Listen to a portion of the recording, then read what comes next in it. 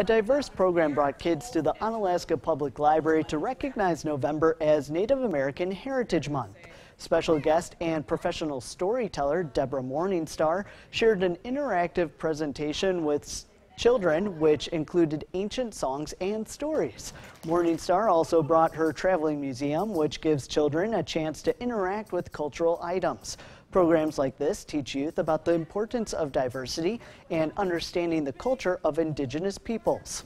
This is an important event to really celebrate the diversity and the rich cultural heritage, not only of our place in La Crosse, but in the broader state and throughout the nation and the world. La Crosse County Library Systems offers programs like this one throughout each month. To find out when their next program is, you can visit the website you see on your screen.